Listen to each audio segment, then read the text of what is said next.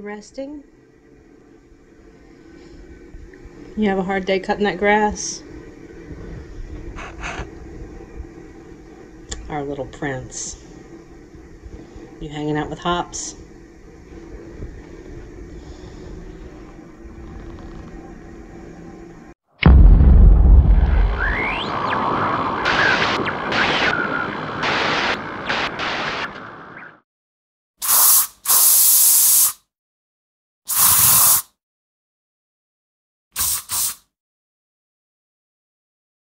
Good morning, everybody. It is Jen Crafassi at Jerkbait. Today is Sunday. Sunday? Yep, I think Sunday.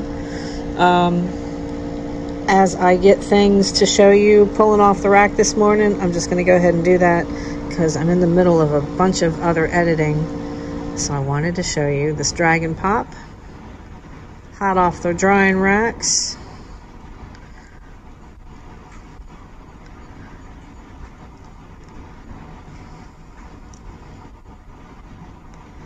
There we go. This is an order that's going to Gerald Novick. He requested the green sunfish. This is all hand-painted detail.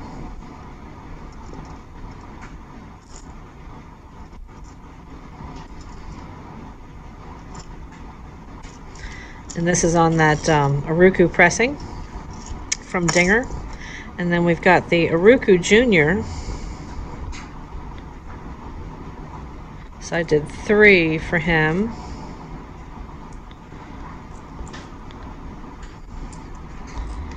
And then there's another little guy that's about the same weight, a little bit heavier than that Aruku Junior. These are 2-inch. You set that down there. Just over 2 inches.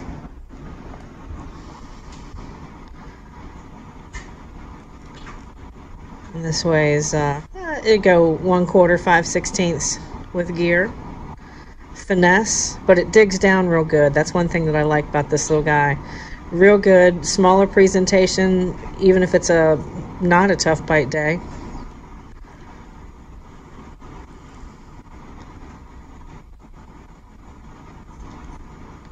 Good background chrome, so it's got good flash in it. And on to the next set. This set is a set of 8, and these are bomber long A's. This is not coming off the clear coat rack, it's actually getting ready to go on the clear coat rack. I get asked a lot of questions about jointed baits, so I wanted to spend a little bit of time on the shop update and kind of give you a rundown of how I would do it. I've got, I'm just finishing the detail on the eyes. I used a Q-tip to put the red back on. In this traditional baby striper pattern,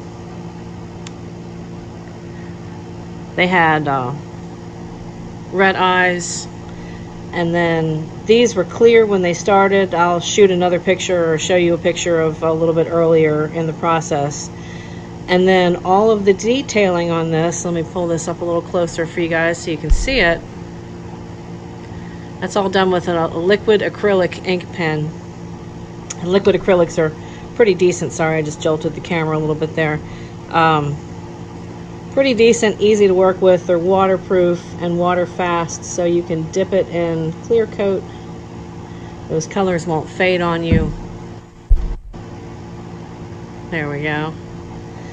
And there are 6 with a black back, and then the client asked me to do a modification on how I would spray it. There's really not a whole lot to do when you're doing Proline repaints like these. The only modification that I gave my customer was, instead of a black back, I did a black magenta with a pearlescence, and then more pearlescence on the side instead of the silver that bomber. The bomber pattern traditionally is a silver and black pattern, where it's about 3/4 silver and then a slick back black back on it. So, and then these were all clear. Again, I'll show you that picture. And then all of this was hand detailed with a liquid acrylic ink. So it's a tedious process. But I wanted to spend a few minutes talking about that with you guys, and I'll go ahead and take you off the tripod and show you the set. Move this out of the way for you guys. Let's see if I can set this down without wrecking it, screwing up my desk. But all of this, these were clear. They were black, clear, transparent, and blue top, clear, transparent. So we went ahead and added silver along the sides and belly, and black to the top of 6, and this little pearl black magenta plum that you see on the others. So that's how they turned out. They're getting ready to ship out tomorrow morning from a customer. Wanted to spend a couple minutes walking you around that pattern, because it is a tedious pattern when you're doing hand detailing, especially with getting the fins to spec the way bomber pectoral fins are on their patterns. So that takes a little bit, and it's 2 completely different tips on this. I'm using 2 ink pens. One is thicker than the other. The thicker one is going to be doing these lines and the gill plate and the exterior lines on the pectoral fin. And then my ultra fine point is going to be doing the dot detailing on the stripes and the fin work on that pectoral fin. So this is me adding detail back into a repaint for a customer. I normally don't get this detailed with acrylic pens, but this is it's a repeat customer of mine, and he's asked for a copy of the striper pattern on these bomber long A's that he can no longer find. So the blanks, basically they're starting out clean like this, and then I'm adding the striper pattern detail back in to the bait.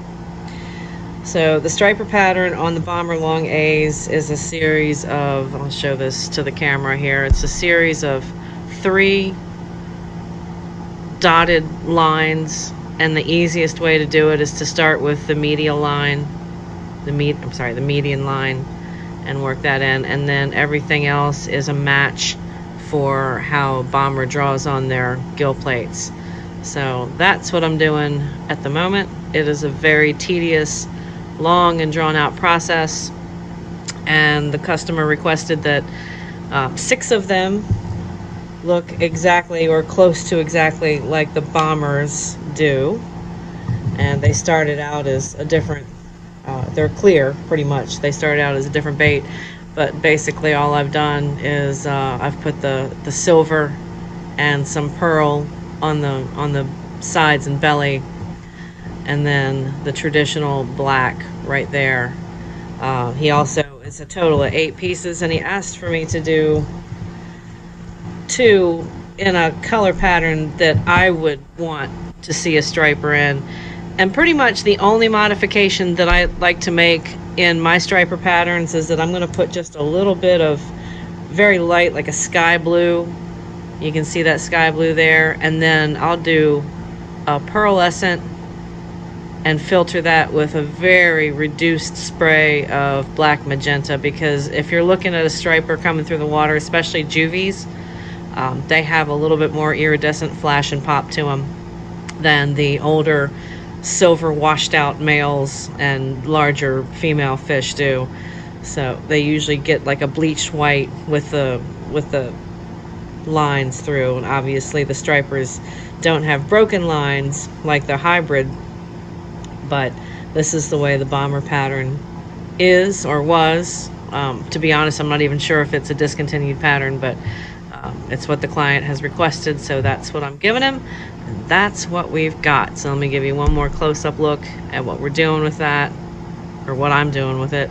And it's basically a acrylic liquid ink, but in my case all I need to do is use my Uniball Vision Elites.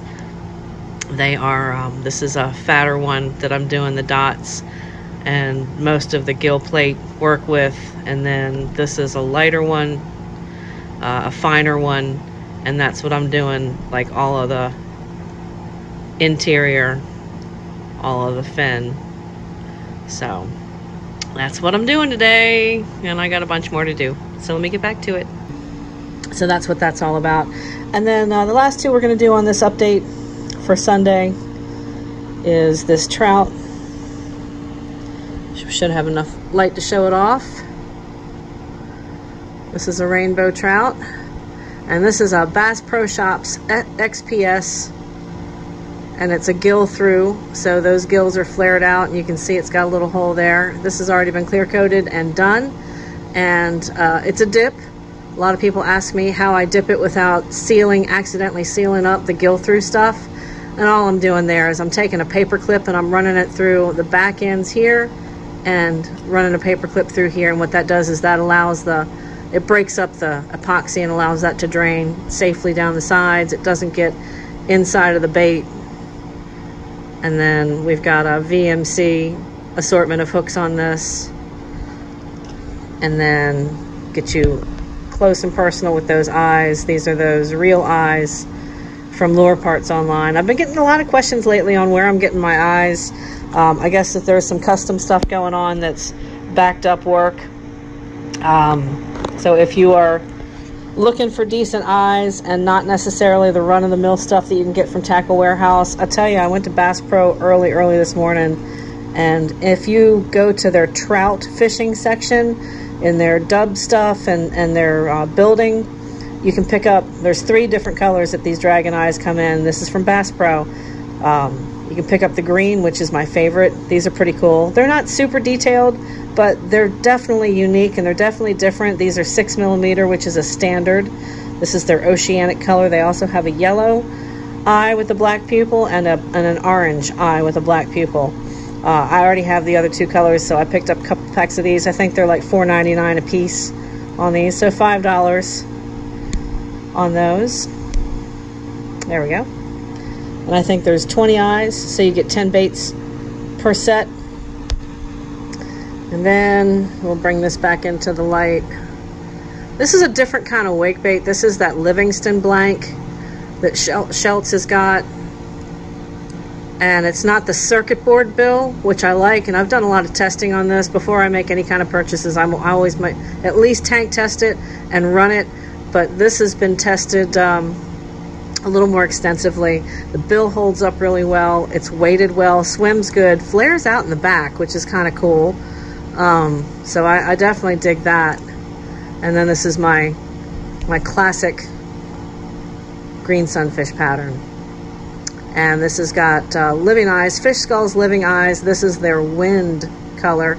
And the wind color is probably my favorite. They have earth, sky, ice, and fire. Or earth, wind, ice, and fire. Sorry, and this is the wind.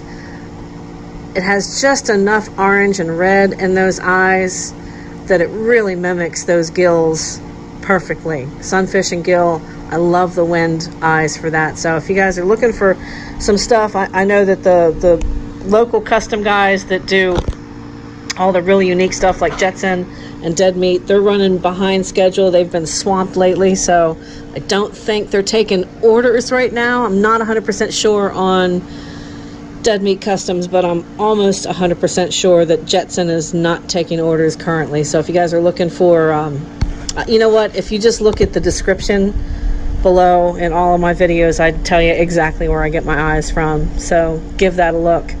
That's all the news that's fit to print. Thank you guys so much for hanging out. We've got a spray session coming up tomorrow, and it's going to be a good one for you. I've gotten a couple of requests, so I have taken those to heart. So you guys are going to have some fun, hopefully, with this pattern.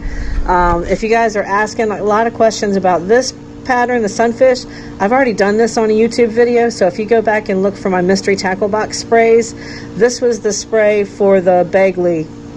It's a medium diver, and it started out as just like a yellow and black pattern, but I repainted and I did some pretty decent close-up stuff for you guys on this particular pattern, so go check that out. I'll link that in the description below as well. You guys have a fantastic rest of your weekend, and happy casting. I'll see you on the water.